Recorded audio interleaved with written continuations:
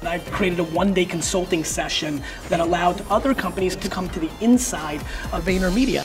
Over a year ago, I signed up for something called 4Ds. It's a VaynerMedia, Gary Vaynerchuk, built some really great relationships. It was the third time I met with him and he said, why don't you have a vlog? You say you want to communicate to your clients, you say you want to show them what you're working on, but yet you still haven't done this. And we've met 3 times. Making all these excuses, I'm blaming on you. Lou needs a team and he can't edit it. Nah, here's the deal. Send him to my office. Didn't even ask for him, send him to my office. I had a D-Rock for 1.5 years and we bumped out stuff every single day. Send him to my office. If you don't send him to my office, you're garbage. I said, okay, done. You're gonna send your team down here, they're gonna shadow my entire team for the day. I think he said, if you don't do this before the end of the year, then you don't really care about it. So right away, I text Lou and I said, do you wanna go? And he said, yes, only if Christine goes, which was funny. And so I said, well, I only have room for 1, according to him, but let me see what I can do. And of course, we went out there. And that was inspirational, I think, to the team members, specifically myself, because it was just real. When we were a tiny team of 2, we were making a ton of content. Here's how. We documented everything, and we weren't precious. And that's on him.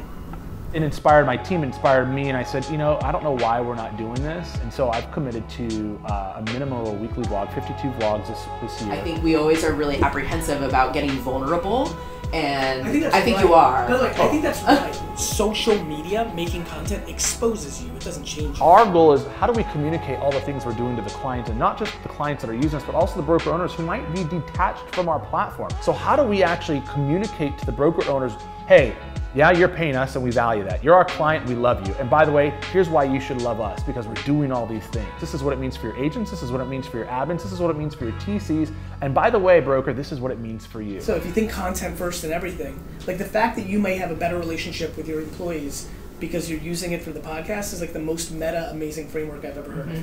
Yeah. 15 minutes per team member. What do you do? And Tyler will tell, and D-Rock will help.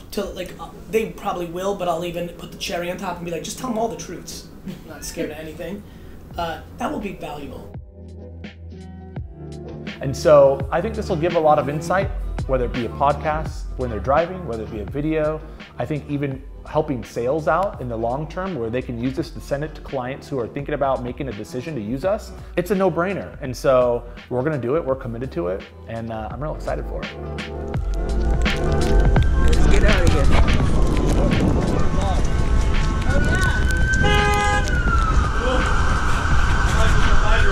Are we there yet?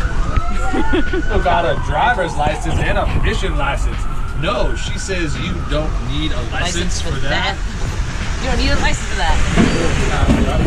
This is Tyler's secret burger place, and he said that we wouldn't know about it.